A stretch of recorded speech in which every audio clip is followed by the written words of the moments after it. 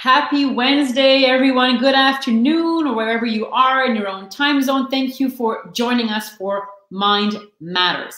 I'm so happy, I'm delighted to welcome you to the first of three conversations that I'll be having over the coming weeks with different leaders in the mental health space with CAMH, the Center for Addiction and Mental Health.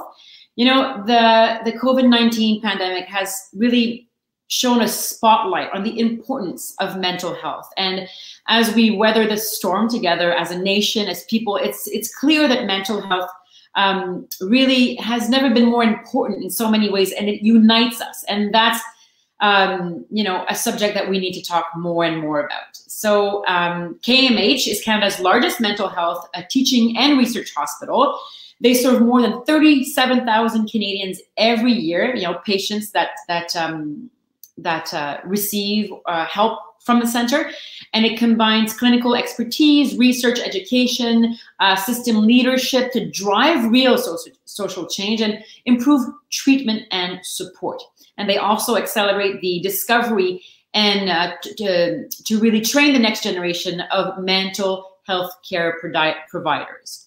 Now, talking about mental health, despite it impacting everyone directly or indirectly, so individuals themselves who suffer, or their families, or their friends, it can be really difficult. And by coming together, by telling our stories, by really holding on tight, you know, as a community, and hearing the diverse stories of Canadians, we can find hope, and we can find strength, and we can find inspiration, and we can find recovery. It is possible to recover from a mental health issue. So joining me today, I can't wait to meet this courageous and inspiring woman. Dr. Juveria Zaheer is a psychiatrist and medical education lead at CAMH's emergency department. She's also a clinician scientist at the Institute for Mental Health Policy Research. And Dr. Zaheer is a leading expert and regularly provides advice to Canadians about how to support others and their own mental health. So hello, Dr. Zaheer. I'm so glad that you are joining us. It's so nice to be with you today. Please call me Juveria. All right, and please call me Sophie. Perfect. So, Juveria, first question. You know, if youngers are looking up to you, and I'm sure a lot of them are right now in Canada or across the world, did you always know that this was your destiny?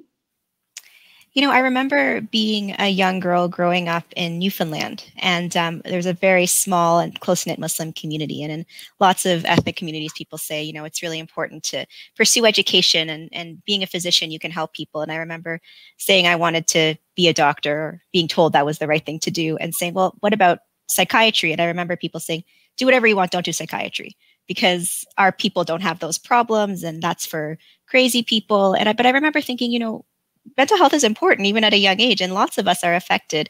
And so it's been a really interesting journey to sort of move away from mental health as a little girl and then come all the way back. I think what drew me to psychiatry is I love hearing people's stories. It is a great gift to sit with someone and to understand their pain and their joy and their resilience and their recovery, and figure out how we can say to them, you know, you're suffering and it's okay, and we're going to get through this together. It's so incredible to hear a scientist, a researcher, a medical expert also show so much warmth and empathy and compassion. Sometimes the scientific community seems away or far reach from us. You're right here, right now, and this is what you do every day.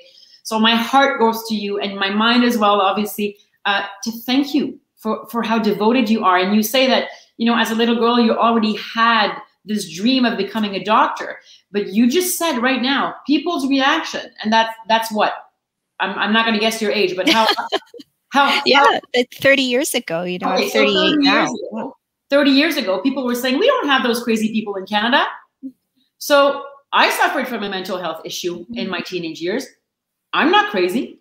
Other people who suffer from other mental health issues are not crazy either. Has this changed? Do you think people see mental health differently today in 2021? You know, I absolutely do. I think we have come so far societally, whether it's businesses putting their names on buildings, whether it's a person saying to their friend, you know, I've been through this. I've had really dark times, whether it's writing or blogging or having events like this. I think we have come so far in talking about mental health and mental illness. And, you know, it's interesting, as a suicide prevention researcher, as an emergency department psychiatrist, I will say in the last year of the pandemic, more people have come to me with questions about mental health. More people who I love and care about have said, you know, I'm suffering. Are there resources available for me? And I think it's really extraordinary. And I think it's just the first step. And I think, as you said, now more than ever, we understand that mental health is health, and we have this shared trauma that we're all experiencing. And it's really important that we address it and care. You just said the two words together, shared trauma. I share some words that resonate within me, and usually the response is positive, but I want you to tell me what you think about it. We're all one trauma away from one another. What does this mean to you from a mental health perspective? Because it could happen to anybody. I think this is such a beautiful statement. And to me, trauma is an experience that is really hard to let go of, that affects your life. And I think right now we see that we all have this trauma. We're all experiencing difficulty concentrating. We have ideas and thoughts that get stuck in our head that we can't get rid of. Sometimes it's really hard to sleep. And I wonder that as we share this experience together, that we're only one trauma away from each other, even though, you know, I am extraordinarily privileged and have, you know, a secure profession and people I can lean on. At the same time, you know, all of us are in this together. And if we can understand and be empathic and say, this really affected me, you know, it helps us invest in people and invest in society, and invest in people who are struggling. So mental health does not discriminate. It can happen to anyone, no matter where you're from, how much money you have or don't have, what you do, it doesn't matter. Mental health does not discriminate. I'm really into brain health. I want to know right now, as a scientist, what are we discovering so that every Canadian can actually understand their brain better and how we work? Yeah, this is a great question. And one of the reasons I love working at CAMH is, I'm a suicide prevention researcher, and some of the work that I do is understanding epidemiology. So understanding which groups of people are more or less affected, how they get care, and understanding people's stories. So I do a lot of interviews with people very much like this and understand how they negotiated getting healthcare and treatment.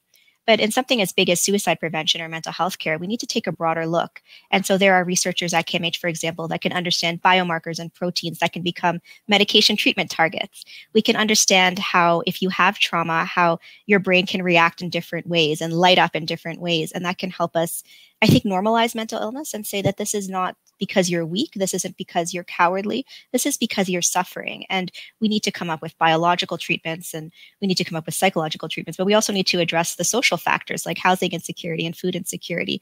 And I think that's what's so beautiful about mental health care is it takes all of us. It takes every scientist. It takes every person. It takes every advocate. My next question concerning this is, so now that we know that the brain is plastic, is flexible, that we can rewire our brain in every action that we undertake every single day, which means we can break bad habits and create better habits. What's a useful, help tool that you can give Canadians to break bad habits when right now, the addiction and the substances during COVID and pandemic, there's more use. So how do we navigate this? How can we help ourselves? Mm-hmm. And I'm reflecting on, as you were speaking, I remember reading a study that said that alcohol consumption in Canada went up by 1/3 in the first month of the pandemic. And I think part of this is the things that we used to do to keep ourselves safe and well, traveling, seeing friends, exercising outside. It sort of gets taken away from you. And I think so then we kind of rely on these things that may be maladaptive. I think the first step is to treat yourself with empathy, to say that, lots of people are struggling and I'm struggling too. And empathy isn't a pie. You can't just give it all away. The more you give, the more you get, I think. So I think the first step is to say, I'm deserving of hope and I'm deserving of help. And there are a lot of really effective treatments that can help kind of break the patterns of how we think, or can kind of rewire them, as you say. We can sort of do things like cognitive behavioral therapy that can help us understand our ways of thinking and challenge them and adapt them. There's dialectical behavioral therapy, interpersonal therapy. All of these things are ways of saying, I see you, you're suffering, and there's another way out there, and we can help you figure that out. So humor is an important part in my life, and it was an important part of my recovery when I suffered from eating disorders and self-esteem issues. And I kind of laughed it off at first when, essential services that remained open, part of it was alcohol, stores.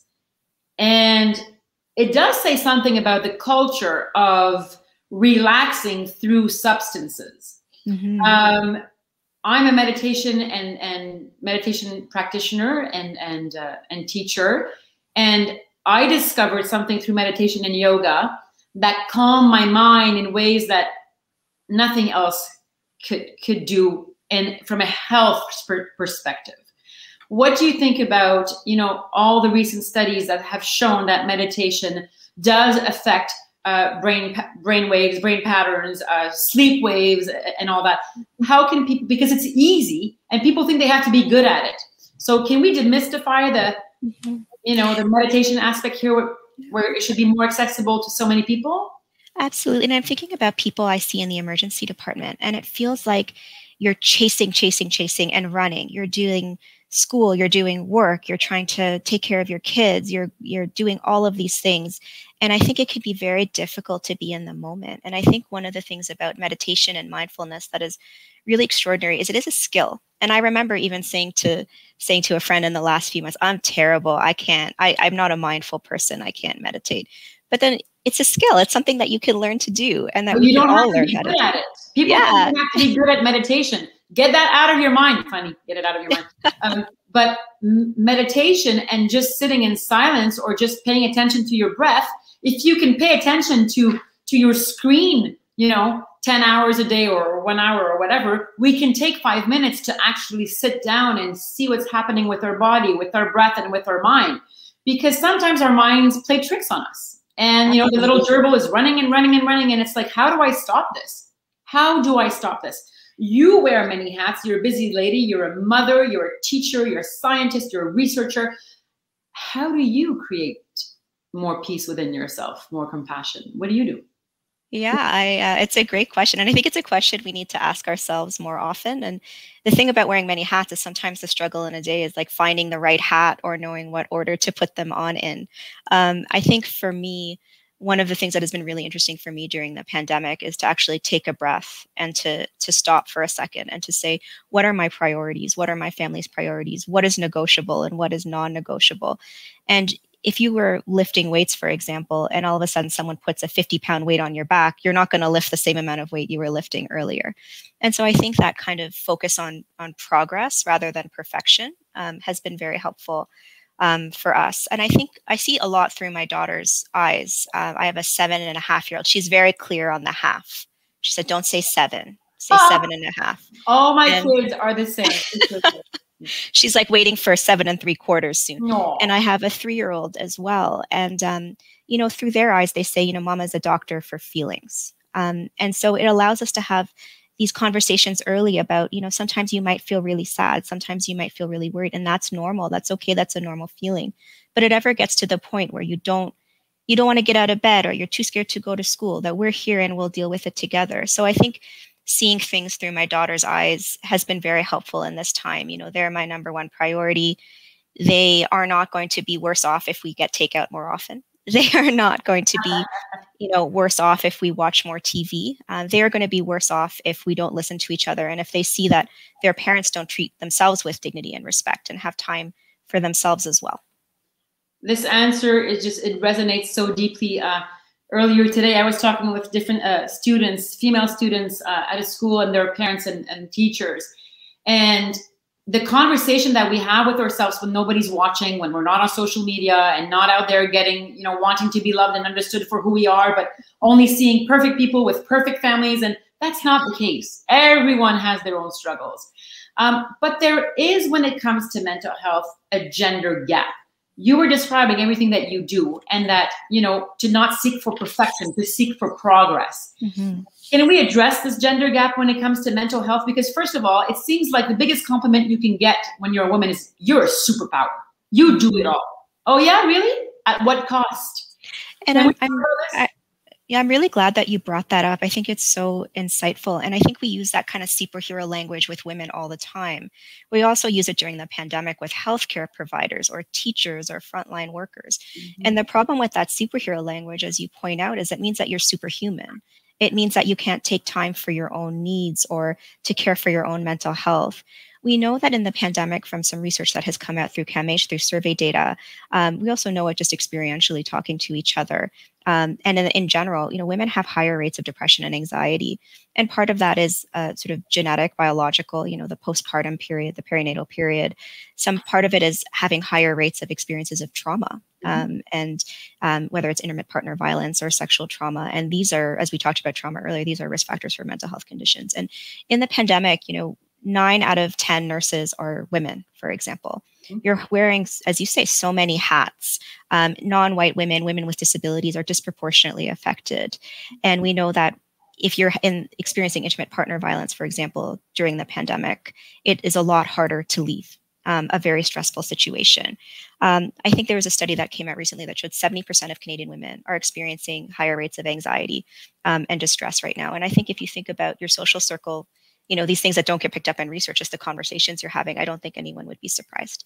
And I think the other piece around women's mental health lagging behind is that we know for a very long time, women's bodies were considered to be aberrant in a sense. So having hormones or being able to get pregnant meant that you didn't qualify for a research study. So in cardiac studies before, you know, 1993, you only have male participants. But we know that women's and men's bodies are different and our experiences are different. So at CAMH, one of the interventions that we're so proud of is something called Women Mind, which is focused on investing in women's mental health research and investing in women who do mental health research. Because I think if you can see yourself around a table, if you aren't left behind, if you can succeed in that really challenging period where you're building career and having children, if you can be mentored, I think it can go a really long way to highlighting women's issues and making sure that there's a place for women at the table. Incredible.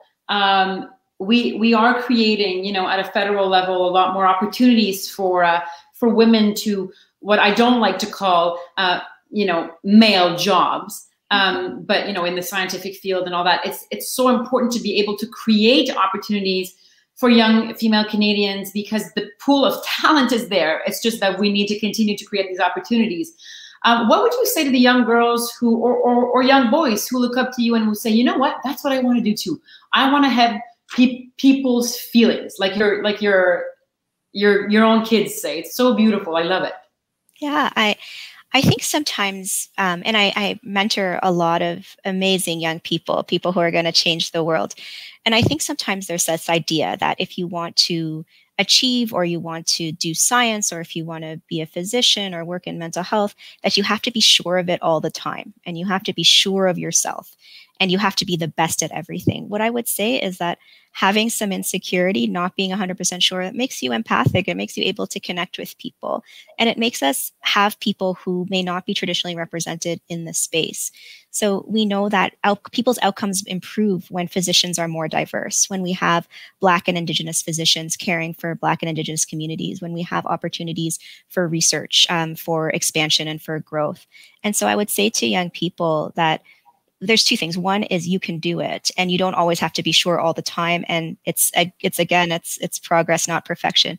And to the second point, it's sort of what you mentioned earlier, Sophie, around investment, how it's really important for us as a society, as a country, to invest in young people and to invest in people who are often left behind or often not represented in different spaces. So they owe us their genius and their hard work, and we owe them a chance to thrive and succeed. You say, and this is going to stay with me, progress, not perfection. I often say that what is repressed needs to be expressed in order to progress, and that as an individual and as a society. Can we talk about emotional literacy and how, if we develop as parents, as mentors, as friends, a more open approach to talking about our feelings, and I would say develop our intelligence when it comes to talking about our feelings, in a culture that still stigmatizes and still shames a little bit in different ways, mental health issues. Mm-hmm. I was on a panel with a woman named Nicole Waldron, who is brilliant and a mental health advocate for parents as well. And she said something that I loved. She said, I don't like when people say the devil is in the details. I like to say the love is in the details.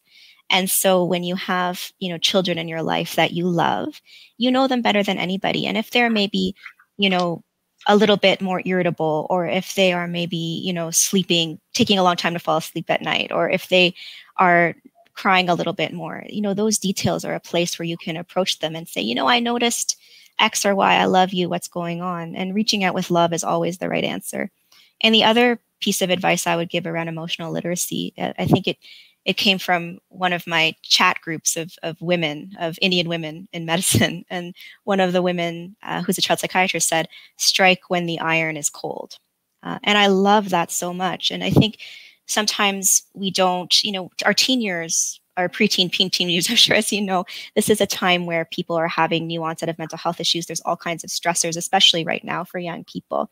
And if we can have those conversations earlier and earlier, if we can strike when the iron is cold and talk about what feelings are, and talk about even what suicidal thinking could be, or what addiction looks like, or our own struggles or our own recoveries, this can go a long way. And it makes it a lot easier to start those conversations early than later. I think about, in the Olympics, if you're teaching someone to do bobsled or luge, it's a lot easier to learn on flat ground and to build up to that, big scary event than it would be to sort of do it all at once and for the very first time when you're struggling. This is so true. And beating the iron when it's cold makes me think of, I would say those awkward conversations that we have, as parents with kids or between ourselves. Sometimes the most awkward. Can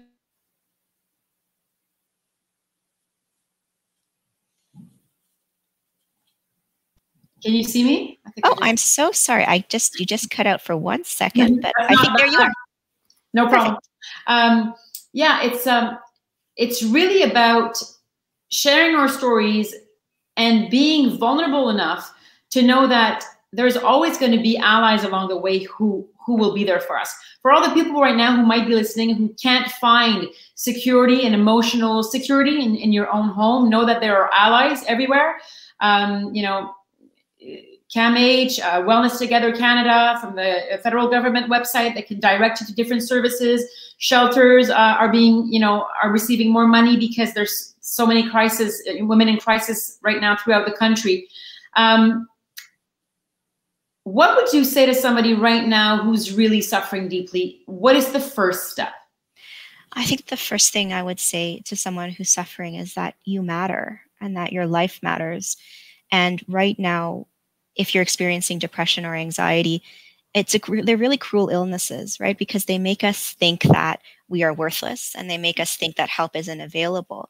So it's like you're fighting two battles. And I think what I would say is sometimes you need to let other people hold on to that hope for you. So if you're suffering, there is help that exists and there is hope that exists and there are stories of hope and recovery.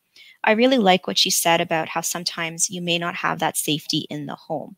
There may not be that person in the home, especially if you have trauma or if you're in a place where people may not have the language to talk about mental health and mental illness. But to know that there are crisis lines, there are doctors, there are, sometimes people in the emergency department will say, it was a teacher who saw me, who saw that I was struggling, who saw that I was in pain. It was a neighbor. And I look at young people and they have these communities, these chosen families, and they support each other. So there's someone out there for you. This is an illness, and there are treatments out there that work and that are very effective, and you are deserving of them. And then again, we as a society now more than ever need to invest in mental health care to make sure that every Canadian, no matter where they live, whether it's Toronto or Timmins or St. John's or Victoria, has access to high quality mental health care. Absolutely. When somebody suffers and are in their darkest moments, it's always difficult because in that moment, you can't see clearly. Mm-hmm. What would you say to them? Because if you're suffering, when it comes to the darkest point, a lot of people will tell you, I had this light, or I had this moment where I kind of woke up, or somebody woke me up, or what do we tell the people who are really in a dark, dark place? And I think dark is such an emotionally compelling word for it. I think we think about mental health care as shining a light in the darkness. And especially I think when people are suffering from suicidal thoughts, although we've come so far in talking about mental illness, that can feel scary and mysterious and shameful. I think the first thing we need to know and to say to people is that 1 out of every 20 Canadians can experience suicidal thinking, that it is something that happens and the vast majority of people recover. And the vast majority of people, not even the vast majority, almost everyone can recover and can live a full and meaningful life. And so in that moment, it might be really hard to hold on to that hope to say, I'm going to live the life I've always dreamed of, or a life of meaning. But if we can say, can we get you through? Can we say not today? Can we get you through to the next day? And maybe in that time, we can connect with loved ones who can take care of you, connect with the healthcare resources. Sometimes what we need is time. Sometimes when we're grieving, if we've lost a relationship or lost somebody we've loved or lost out on an opportunity, things will always be there with us. But we know that with time, things can mellow and things can feel a little bit different. So how do we get through today, this dark day today? Yes, or the next hours, right? You made me think of something. You're so inspiring, and I'm taking notes because you make me think of other questions to come up. But what about if you had something to change, when it comes to mental health today in 2021 in a country like ours, what would it be? I think it's investment. I think before. So how do you know you have a problem if you don't have a name for the problem? And I think over the last 50 years, 20 years, 30 years, we've come so far in naming the problem and raising awareness, which is extraordinary, and decreasing stigma. And then we decrease stigma within communities and break down barriers. And then I think the next piece is investment. I think often people talk about with the pandemic, oh, we're going to see a shadow pandemic of mental illness. I don't think that's the case. I think what we're actually seeing is sort of the cracks and fissures of, systems that have been underfunded for decades. And I think if we can invest now, that is going to be worth its weight. Investment in research, investment in access, investment in trauma therapy, investment in virtual care, investment in, the social determinants of health that make make a life worth living. So making sure people have freedom from oppression and housing security and food security. So I think all of the things that we are investing in. I think this is a really Are exciting you time. reassured by what you're starting to see? Because there have been historical massive investments in research and mental health from the federal government and provincials as well. And, you know, I've been talking to people from across, you know, the country, and everybody's agreeing that there is a urgency to respond to, you know, now. Absolutely. And we're always sort of lagging, but I look at the Canadian Suicide Prevention Service and the massive investment that is happening there. And I work with Alison Crawford, who's the chief medical officer, who's so inspiring for that service, and the investment in creating the Center of Excellence for Mental Health that my colleague Paul Kurdiak directs. These kinds of investments broadly in mental health and access are unbelievably important. And then I think also targeted investment into making sure that we can care for, rural men, we can care for, young Black Canadians, and we can care for people who are refugees and immigrants. I think both broad investment and targeted investment, and then measuring the return on investment is so important. Two last questions. First, as we address the gender gap, and that, yes, from a mental health perspective, women and their families are more at risk, especially in situations of crisis. And, also the definition of femininity and what it means to be a woman in our society in 2021. But also, can we address the fact that boys are suffering as well in their own definition that they have to live with of masculinity and the culture of, I would say, the macho culture, the bro culture, which is incredibly hurtful to the potential of men and boys. Could we address this from a mental health perspective? Yeah, I couldn't agree with this more. And we know that middle-aged men, have the highest rate of suicide in Canada. And this is really important to address. And I think that, the culture you described, toxic masculinity, mixed masculinity, often we focus on the impact it has on women, but it has tremendous impact on young men who may not see themselves as, meeting those kind of gender requirements, men who may say, oh, it's not manly to talk about my feelings, or it's not manly to seek help. Young men and boys who may not fit into that kind of typical gender spectrum, or, trans boys or non-binary people. This is really, really, really important. And I think, what you talked about, like emotional literacy, pairing talking about mental illness as a way of being brave and showing hope and recovery is so important. I think about, men's stories and how a man, disclosing that he's had suicidal thinking or has sought help for care can be extraordinarily moving and very, very important. I couldn't agree more. Change occurs, real deep change takes place in a society, not because, oh my God, it's time, there's a crisis and it needs to happen. It happens because people get engaged in the process. So whoever's listening now, we want to hear your stories. You are part of changing our culture, your own health, and how we perceive mental health issues. And what I love about you is that you said that you like to surround yourself with people who think differently. But I think this is huge, especially in Canada, because we're so diverse. There's so many different communities and cultures. And I think that we have so much to gain from it and learn from it. So how do you live that in your daily life? What do you mean by it? So I am very lucky to be a part of the largest psychiatry training program in North America at the University of Toronto, and CAMH is the largest hospital within that institution. I think we train something like 40% of all psychiatrists in Canada. And I have been And by the way, apparently it's difficult to become a psychiatrist. Like I was talking to a young guy who was applying medical school over lunch, and he said it's really tough to become a psychiatrist. It is. And I think 20 years ago, it was considered to be something that was kind of easy to match to or easy to pair to, but now it's so competitive, which is great. And I see these young people who come in, who have an interest in social justice, who have an interest in anti-racism, who have an interest in understanding the world through different research methods and creative research methods. Who I also work a lot with young people who have lived experience of mental health issues.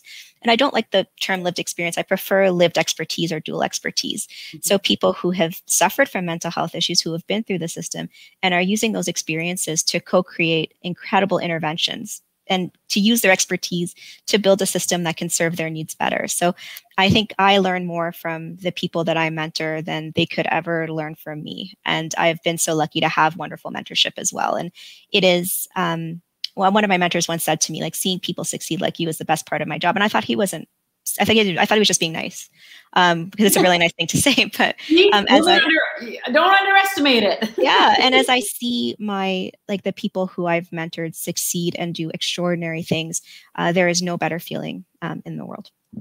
I couldn't agree more. As a mom, as a friend, as an ally to anybody who is on the mental health, I'd say, path. Because again, we're all just one trauma away from one another. And Dr. Zaheer, thank you for your devotion, but also thank you for your authenticity, for sharing the truth. I think that truth sharing from the heart and the mind is probably what will save us all. And it demands also a lot of work, a lot of hope, and a lot of positivity. So wherever you are, and if you're listening, you're never alone. You have allies and Dr. Zaheer and experts across the country. There is help. And we'll always be there. Thank you so, so much for joining me today. There will be 2 more conversations coming up with amazing experts. And Dr. Zaheer, you're just so inspiring. And I love that we can say we don't have to be perfect. We just have to make sure we stay open enough to progress. Thank you. Thank you so much. It's such a pleasure. Same here. Bye.